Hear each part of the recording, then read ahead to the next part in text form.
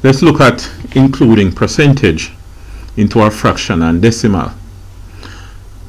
Let's say we had 5/8. We want it as a decimal. We want this to become a decimal, and then we see how much percentage it is. So again, long division. This is 5/8. 8 into 5, you can't, 0.08 is 0. 5 minus 0 is 5. Divide by 10, in other words, add a 0. 8 into 50, 8, 5, 48, 6, 48 is 6. 6 times 8 is 48. 50 minus 48 is 2. You divide by 10, in other words, add a 0 here. 8 into 20, how many 8 do we have in 20? 8, 2, 16. It's 2. 2 times 8 is 16. 20 minus 16 is 4. You divide by 10. So you add the 0. 8 into 40 is 5. 5 times 8 is 40. 40 minus 40, 0. So that's where we stop. So 5/8.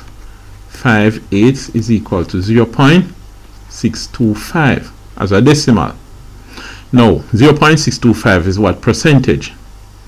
First of all, 0.625 means the same as 0.625 out of 1.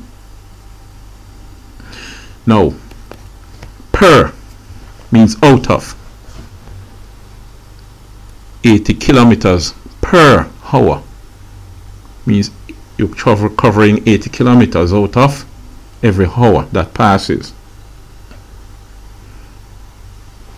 Dollars per liter of gas means you are paying, or the gas station is making, how much money in dollars out of every liter that it sells. So dollars per liter, kilometers per hour. Per means out of. So per, you divide out of. Cent means 100. So it's out of cent. Now, it means you must multiply the 1 by 100. Up here, this must also be multiplied by 100.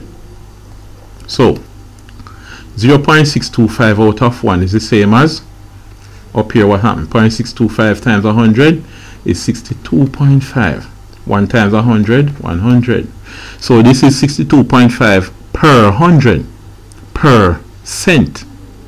So the short way of writing it is 62.5 slash means per, and the 2 zeros, just like this 0 and this 0, cent. So it's 62.5 per cent. Alright? Per 100 out of 100. Alright, so that's an example of looking at a number as a fraction,